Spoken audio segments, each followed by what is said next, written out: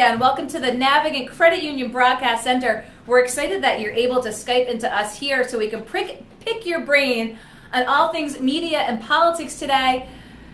And President Trump, you're often called to CNN, to Fox, to talk about Trump's interaction with the media. We were just talking with Jennifer Lawless down at American University about the last kind of 24, 48 hours after this news about the information leaked to the Russians, the denial, and then the admittance by President Trump. Let's just go back maybe to a very basic question, Merrill, as someone who knows the media, in the media. Given what we saw from the campaign with President Trump, did you expect this level of intrigue, chaos, if you will, with President Trump that we are seeing right now? Yes, it's utterly predictable, Kate. This is the way he ran business. This is the erratic way he handled much of his public life. He has rarely demonstrated the ability to manage in complex circumstances. He is an excellent marketer, but not a particularly organized or effective business person. So if you really have looked at his record carefully, and many people in New York have studied him over many years, this is not shocking. What is a little shocking is that he hasn't had the competence to surround himself with people who would insulate him from this level of difficulty. And, how do you contextualize sort of his relationship with the media? He's oftentimes had a very adversarial one, Sean Spicer not letting certain press into briefings, specifically calling them out. I mean, have we ever seen anything at this level anywhere in the States? Not at the White House level. We've seen it on occasion from members of Congress or perhaps at the State House level. But the tenor of these interactions has never been seen before in the White House press room, and their threats about cutting off briefings or taking away credentials from people really defy any rationality, because no one's ever won that kind of a fight with the national press, and they're obviously not winning this one either. Well, that was my next question. Does it not immediately put him behind the eight ball if he's basically off-putting press to such a degree? I mean, let's look at the last 48 hours. His administration called that story by the Washington Post about the leaking of confidential information by the president himself to Russian officials. His administration called it false, and then he turns around the next day and admits it was true. Is he doing this to, how does the press operate in such an environment? Well, the press is behaving, I think, by and large, extremely well. The people who run the New York Times and Washington Post, and that's in many cases what we're talking about, because they are driving the news agenda to an extraordinary degree. They are behaving very prudently. Keep in mind that the Washington Post chose not to release more details on the clandestine operation yesterday. I'm not up to the minute on what's transpired, but I see that the New York Times has now released the name of the country in question, which is Israel. But I think the press has behaved very prudently. But I got to tell you, I was in Washington last week, and one of the things that comes across to me in conversations with the press is that the level of stress on national news organizations, whether it's NPR or Washington Post or New York Times, is enormous right now. And it's going to be very difficult to sustain this level of activity just from an energy point of view. One of the things that's suffering from this is that there's so much pressure around the daily happenings that there are a lot of extraordinary stories in government right now and what's going on behalf of cabinet appointees and others in the administration, that's not being covered, and that's a problem. Absolutely. It's one of the things we just discussed with Jennifer Lawless. A lot of these things happen in media vacuums, and as you just pointed out, things aren't being paid attention to elsewhere. We spoke with Darrell West of Brookings, who did point out that the low percentage number of appointments made by the president so far, the shockingly low number, that, as you mentioned, has just not been reported on. So, looking at the media, looking at the president, do you think that he's completely cognizant of this fact and using it to his advantage to have these big media firestorms? I think his people are using it to their advantage. They are going about the business of changing the nature of the federal government and how it interacts with the public of this country in a very profound way. And to the point about it not being covered, it's not being covered, but there's a lot going on. To your point about appointments, we're not having a national debate about that. And they are, in effect, by default, weakening the capability of the federal government to carry out policies that they're apparently opposed to, but that have majority support in this country. So the aftermath of this is not going to be very easy to unwind, but I think we'll come out of this at some point soon and hopefully have a national debate about changing the nature of the federal government. That's a relatively big story, I would think, Kate. Again, specifically the cabinet appointments, or are you looking at even a broader picture, Merrill? No, a broader picture. I mean, at the Federal Communications Commission, they're changing the entire regulation of the internet and doing so overnight. As you know, the State Department is a ghost town. They're changing the nature of what goes on at the Department of Energy and the Environmental Protection Agency in terms of regulations there. They're moving very dramatically to make change, even as the White House looks, feckless and not particularly functioning well. And we've seen such statements from former President Obama to such effect. And here we are, past the 100-day mark for the Trump administration. The things that are happening right now, people ask, as you said, things that are being undone. Excuse me. Can they ever be redone if there's perhaps a new administration in 2020? Well, the challenge of that is, just to take the FCC as an example, it took a long time to build consensus around the internet regulatory scheme that's in place now, because the Democrats traditionally don't fall into line as easily as Republicans do. So the question of a united Democratic Party around policy initiatives is, not necessarily the norm. In the Republican Party and in this administration, people have fallen into line from both a legislative point of view and a regulatory point of view, and they're making things happen very quickly. Undoing that when the Democrats are struggle to build consensus is another matter altogether. And, let's talk as we, are here in the spring of 17, obviously 18, we're talking midterms. How do you see what's playing out in Washington right now, especially from the media standpoint? Is 18 just going to be a whole new world order, the new frontier based under this administration, and especially Republicans who are facing some battles? I mean, how are they going to be able to maneuver this again, new frontier?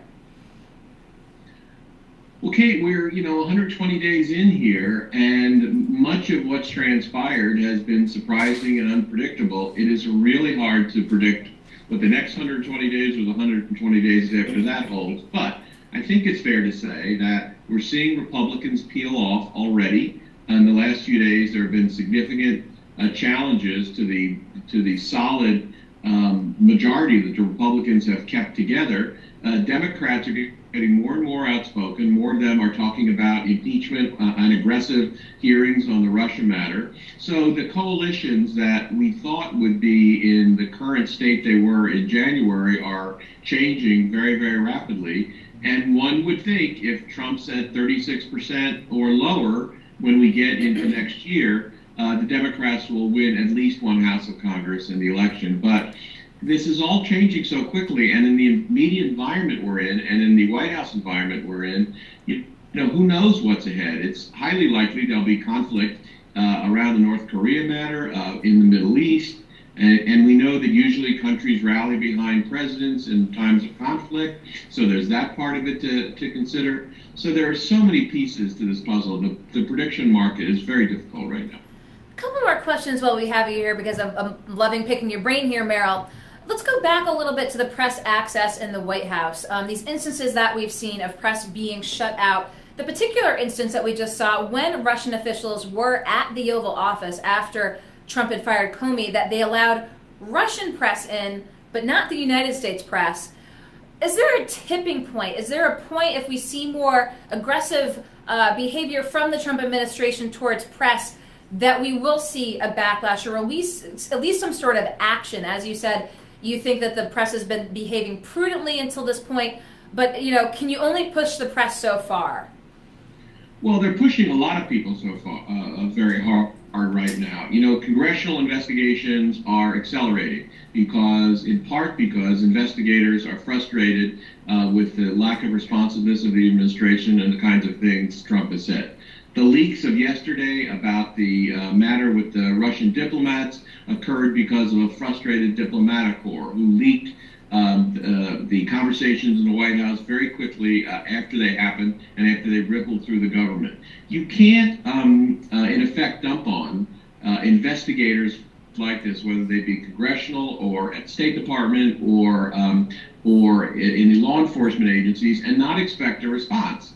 TV over the last few days has been full of FBI alum or representatives of the FBI warning against a war against the FBI, which sounds like a almost impossible thing to imagine, but it's a bit of what's happening right now. The President of the United States is at war with the bureaucracy of the FBI, and that's another war he can't win. So then you layer the media into all that, who are beneficiaries of this to a certain extent, because the story keeps getting better. The leaks keep getting more profound, like yesterday's extraordinary leak of a conversation in the Oval Office. And that's just an axis of power that is going to be very hard for a weakened president with 36% support among the public and very limited, actually passionate and intimate support in Congress. That's not a good prognosis at all. And, you know, to kind of wrap up what you had mentioned before about the ability of press to cover everything that's going on, but it's also the appetite of the American public as well. You know, how do we see this as sort of the balance of sort of the reporting of the policy and reporting of the governmental actions that's necessary? Does the public necessarily have an appetite for it when they're given, as you said, all of this, you know, juicy Russian intrigue, FBI? Is it a difficult place for press to be able to report, you know, that again, either have the time or capacity, or even have the public be interested in it? The metrics around that, subscriptions to newspapers, cable news watching, and broadcast news watching would suggest the public is fascinated right now. I think that cuts across ideological lines. People are watching both Fox and MSNBC in significant numbers. This is, Kate, as you know and have observed, this is a pretty good story, as stories go. Nobody would be paying attention to any of this had a TV star not been elected president and had a former Secretary of State been elected president instead. So news consumption right now, for better or for worse, is being driven by a celebrity story and a celebrity misbehavior, and there's nothing people like more than that. So I think the ability of people to consume this stuff is going to continue as long as the storylines stay as critical and as dramatic as they've been for the past 120 days or so. And what do you have to say, let's just, you know, to wrap this up, let's maybe bring fake news in here a little bit, Merrill.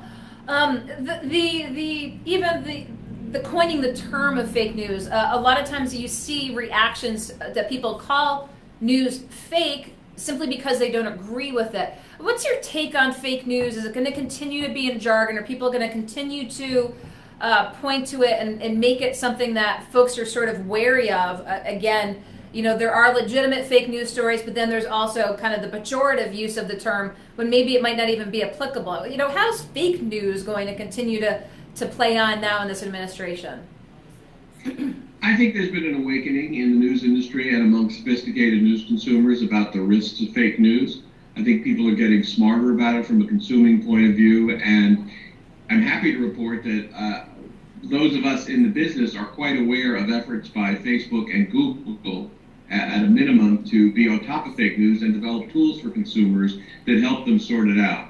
So I'm more optimistic than I was a few months ago about our ability to improve the fake news situation and get behind it and get people cognizant of what they're looking at. So I'm pretty optimistic about all that. And look, the real news, if you will, is so intriguing, it almost feels like the fake news is obscured because the real stories are so compelling. Because you just can't make this up. So Merrill Brown, I appreciate your Skyping in today. Any last parting thoughts to folks here in Rhode Island as we're talking about media at the national level and we're bringing it to them right here at the local level? Things to keep an eye on moving forward or things that you'd like to point out?